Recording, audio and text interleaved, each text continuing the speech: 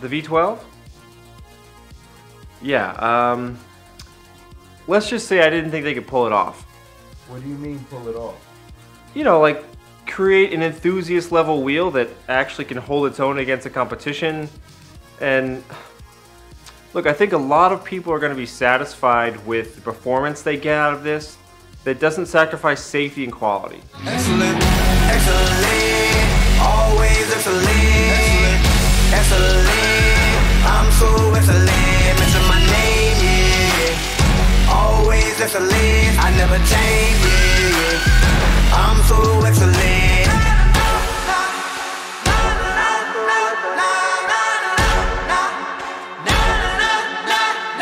Coming alive. Now is the time. Don't try to hide, 'cause I'm gonna harm you like you wanna. Let's talk about the specs on the V12. So let's start at the bottom with the battery. So we have 1750 watt-hour battery.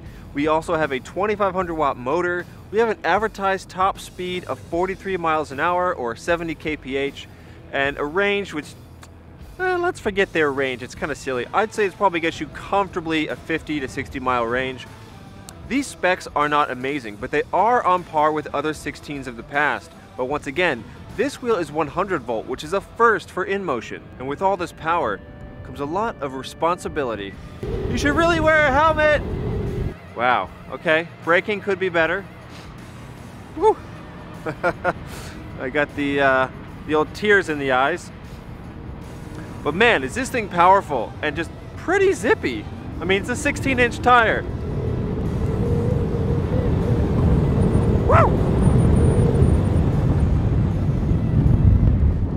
You know, for a long time, a lot of us more aggressive enthusiast riders have said, you know, if Inmotion or Kingsong, with their quality and their pizzazz, if they were to get into the enthusiast level, high-speed game, we would switch over in a second.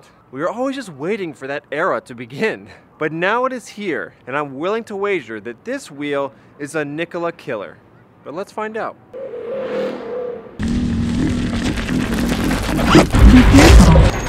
I'm making a move. Study long, study wrong. Ain't nothing gonna happen on its own. I'm making a move.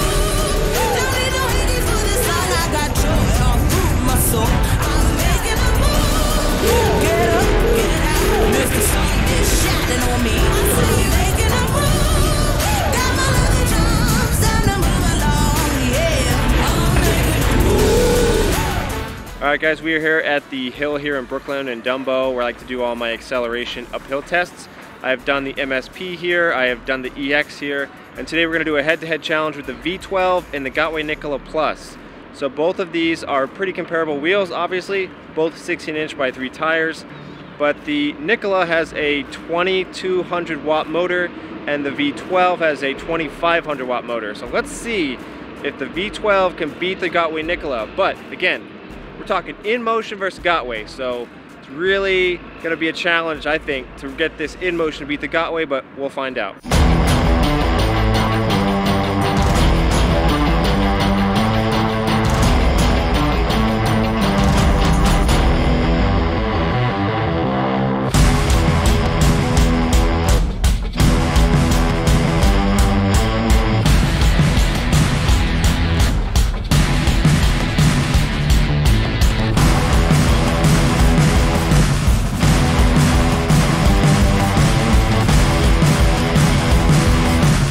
Quickly, this video is sponsored by eWheels.com here in North America and eRides.com in the UK and Europe. So if you'd like to make the purchase of an electric vehicle of any kind, find the respective links down below in the description and support this channel.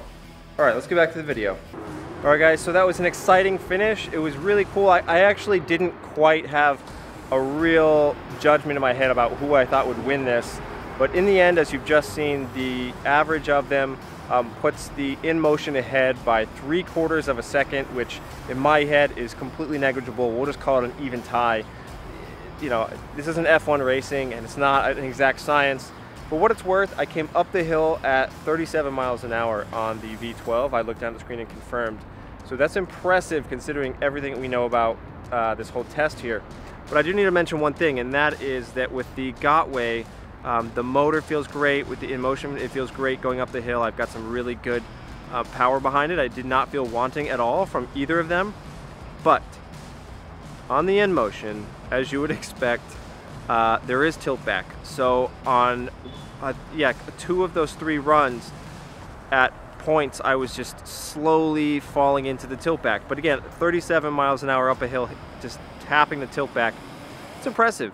But you know, it's there. So if that bothers you, it's just something to consider. So this has been the uphill acceleration test. Let's move on to the next thing.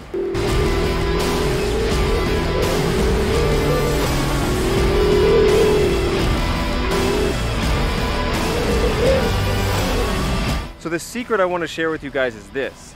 So for the longest time, little backstory here, I was going back and forth with Inmotion about how high the pedal should be. You know, they've kept it pretty high, and that's going to be really great if you're a technical rider or off-road rider, or somebody who just likes to be up a little higher, I guess. But I was like, I love the height, don't get me wrong, but I think that at such high rates of speed, like 70 kph, man, 43 miles an hour, I feel like you need to be a bit lower. You need the center of gravity a bit lower so you can really be stable. And we went back and forth on this for a long time. Spoke to my buddy Law out in Vegas, and he agreed with Inmotion that we need the higher pedal hangers. And look, I just kind of said, Inmotion, I really feel strongly that we need some way to lower these, even if it's a little bit. I was like, is there not a way we can give people both options? Is there not a way we can have something adjustable? So I pulled up some sketches I had recently done for the veteran Sherman, so I was considering some sort of adjustable situation.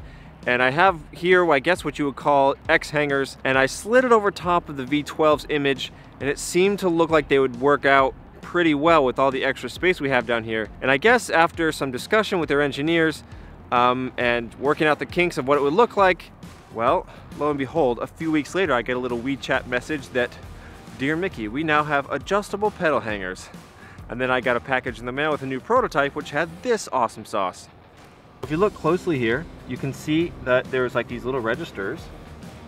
You can only see 2 of them right now because it's in the top register, but we have 1, 2, 3 registers for the adjustment of your pedal. So if you are somebody who wants a low, more stable ride for high-speed cruising, I would say drop it right down into this one. If you're uncertain and you don't know if you need low or high, obviously go for the middle. And if you're somebody who's doing a lot of technical riding, or you just really like that high pedal feel and you need a lot of clearance because you're a deep carver, go with the top one here.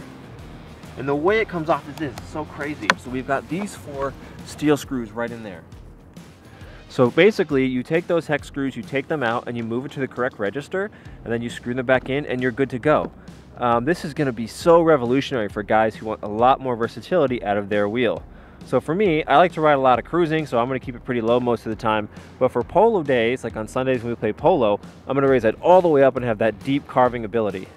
So aside from the LCD screen, which you've probably seen and we'll get into in a second here, that is my most favorite feature that we have on this thing. It gives you so much versatility as a rider. So whoever you are, you don't have to choose, like, do I buy a wheel that has a lot of pedal clearance or buy a wheel that has less? And you know, it's all there for you. So let's see just how agile this wheel is and just see what kind of carves we can accomplish with something as high as this and the adjustability that we have. And I know everything I touch burns right down to dust, 'cause I'm reckless, yeah, I'm reckless.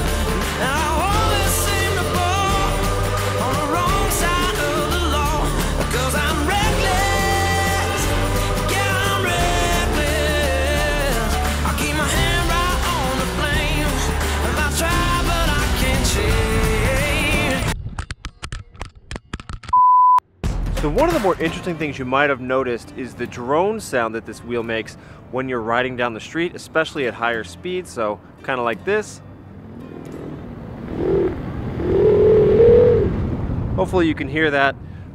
This is a pumped sound that is pumped in through the speakers on this thing.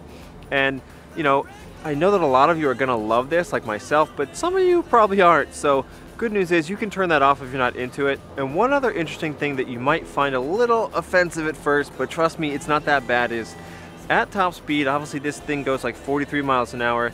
There is tilt back, and it does start a bit earlier, but if you've ever ridden a King Song type wheel in the past, you know you can kind of ride up inside that. This wheel does have a serious tilt back, but it is not scary. It is so gentle, it is so light. I actually found it to be very comforting at the top end to know that I can hit that tilt back and it's not gonna hit me and knock me off. It just kind of cradles you right into it. So this is something very useful, and to be honest, it's much better than trying to listen for the beeps when you're in Cutout Tunnel or wherever you're riding. If you guys don't know what that is, come to New York City, we'll show you Cutout Tunnel. It's a lot of fun.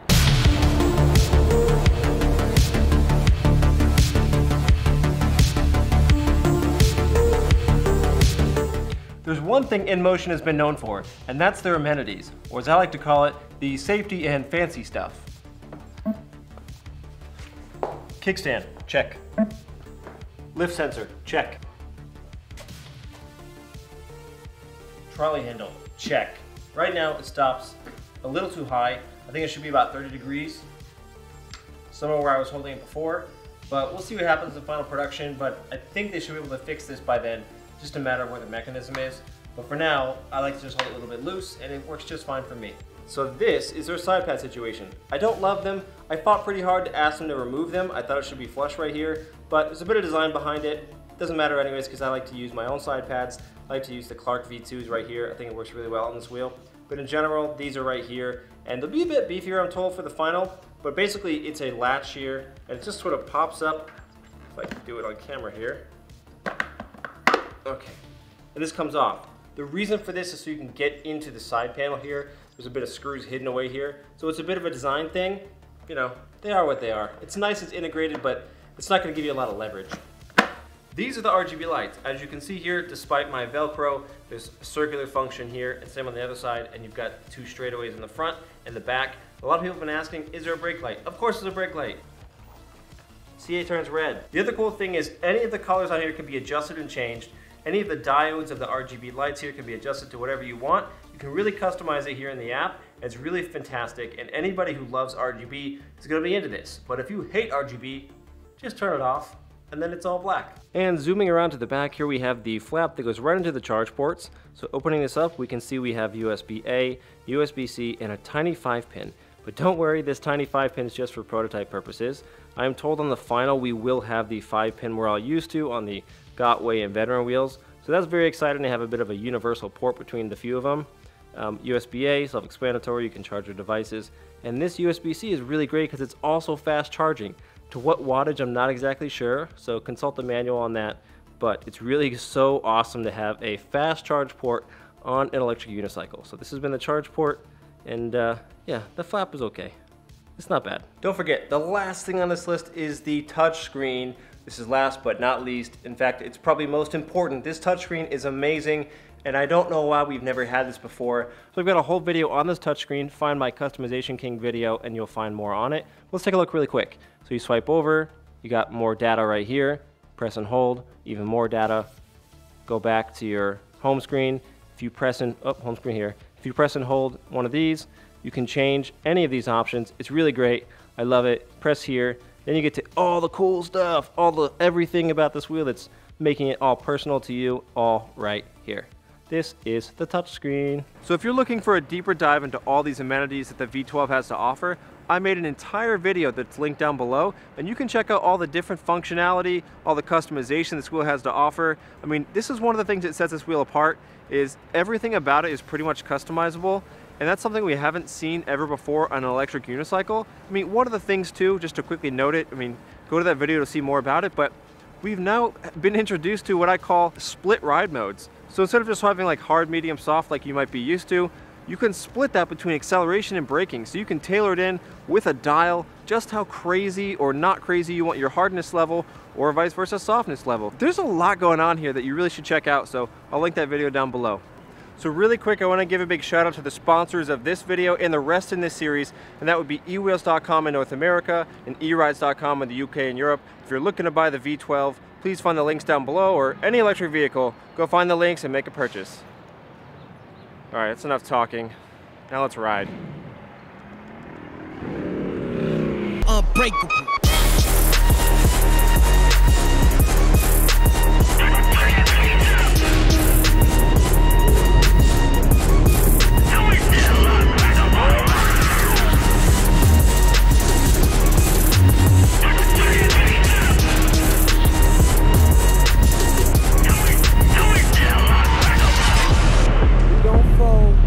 Take no, we don't slow down, we don't go, shaking low, we are in control, can I let this go? Hustle's all I know, we be on it, really we be on it, working hard cause my opponents, I won't let them get a moment, I ain't flexing, I ain't bragging, I ain't boasting, but when it come to greatness, man, I swear that we the closest, all it took was hard work, life give you a hand, better make them cars work, now we pressing buttons just to make the cars work, took a little time, but it paid off, thankful, could either be a boss or being laid off, swallow your pride, there's nowhere to hide, what would you decide, when it's on the line, if it's do or die, would you compromise, or would you stand through the storm and roll with the tide, would you be the one to fight or the one to hide, you can never touch the sky if you don't try to fly, rocky roads but we stayed unshakable. Look, overall, I really do like this wheel. I do think there's a potential that I might grow out of it in the future. Who knows?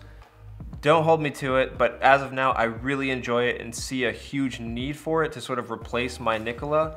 But it's really great because there's a lot of versatility. It can be a super chill cruising commuter rider, but it can also be a really sort of aggressive mobbing around town in your neck of the woods rider. So here's what I don't love. The motor, the top heaviness, and the side pad situation. You know, let's start with the motor. The motor's a 2500 watt motor, but it kind of doesn't feel like it. And I don't know if that's just the manufacturer they went with, but I feel like it can be overpowered in certain scenarios.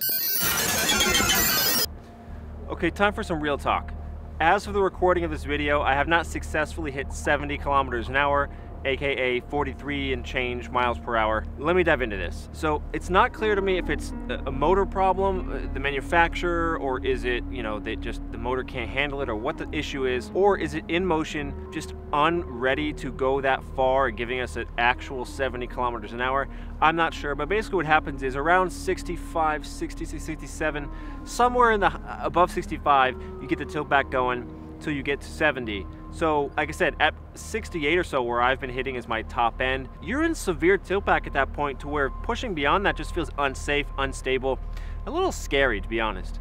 For somebody who's looking to, you know, cruise at that speed, you can't. I mean, who wants to cruise with their feet tilted back like this? It's just not, it's not possible. I mean, of course it's possible, it's not preferable. So I'm not sure if it's just they're holding on to an old guard, trying to have some sort of safety measure they believe is, I don't know. I mean, look, the lift speed is 105 kilometers an hour. That's like more than the RS. So I don't really understand like what's happening here. And of course, all this could change. It's kind of firmware related, I think. Unless, like I said, it's like a motor thing they're just not disclosing. They know it's not powerful enough for something like that. But I just want to be on the, you know, same footing with everybody and let you know this is a real thing that bothers me. I've been going back and forth with Inmotion on this for a couple of weeks now, especially leading up to this final launch here.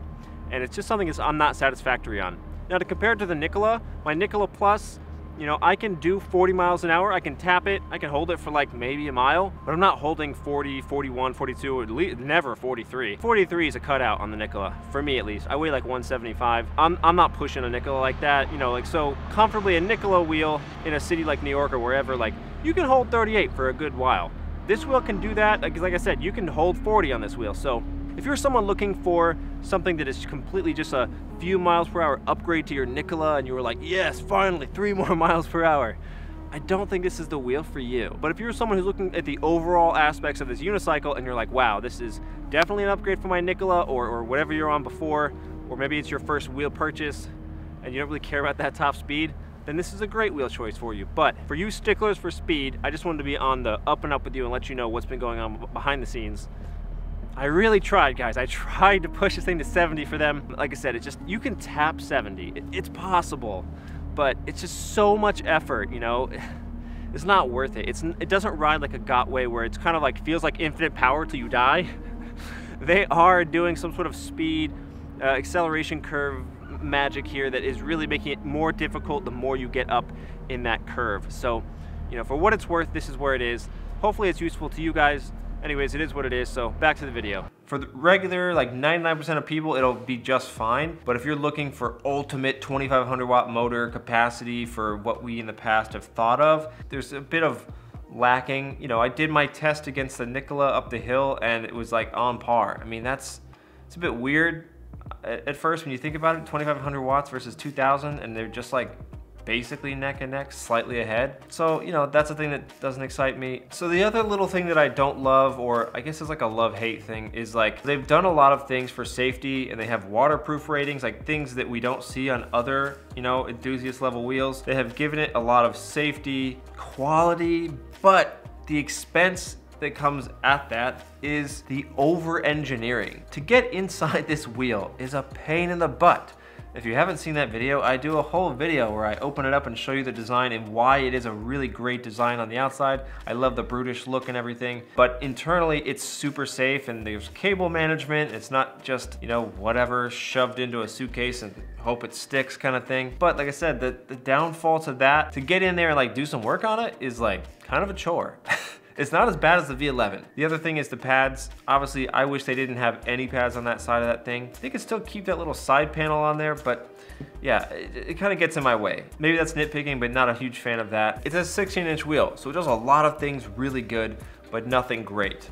But with that being said, it's a hell of a lot of fun. I've rode with some serious riders in the city with this already, and it's kept up very well. If that means anything to you guys, take it for what it is. This is a very fun wheel that can keep up in a New York City setting. So to wrap it all up in a nice bow, fantastic wheel, 100 volt, 16 inches, Nikola killer, very, very fun wheel. I recommend any and all of you who don't have an aversion to 16-inch wheels, get rid of your other ones and buy this one. And also, if you're looking for more V12 content, I have 7 more videos on the subject, so find my playlist here on my channel and just go crazy. But that wraps it up for now. I'll see you on the next one. Keep riding, never stop.